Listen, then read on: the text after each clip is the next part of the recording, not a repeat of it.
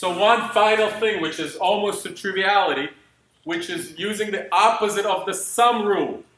There is almost nothing to describe, but if you have a bunch of terms like this in a sum, then the answer is the sum of the individual integrals.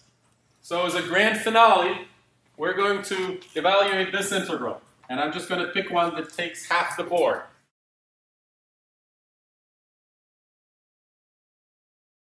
Okay, so the point of this is to illustrate the sum rule.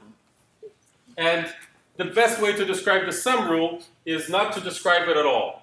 And to say that the answer is obviously the antiderivative of this plus the antiderivative of this plus the antiderivative of this with a minus sign plus the antiderivative of this with a minus sign.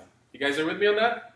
Yeah, so I'm not going to dignify this with a theorem or even a statement. We're just going to do this integral. All right, this. Do you want me to rattle through them? Let me do that and then write them all down. I know that this came from x squared, but x squared would give me an extra factor of 2, which is not here. So that's a 1/2, so this will be 3/2 x squared. Next one, 7/11 came from 18/11. Maybe I'll write that part down.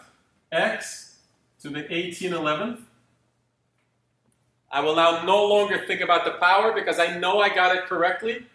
So I'll just realize that when I take the derivative of this, 18/11 comes down, so I have to make up for it with 11/18. 11/18 times 3 is 11/9. No, 11/6. 11/18 times 3 is 11/6. Okay, this is a nice inviting natural log.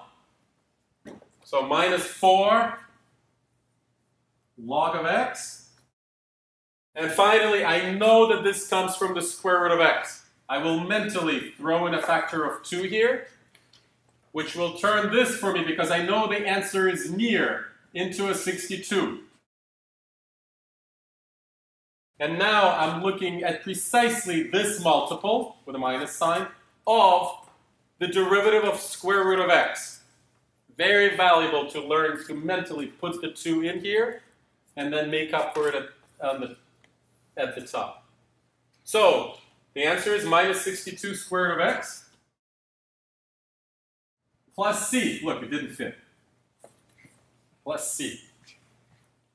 Okay, this is the sum rule.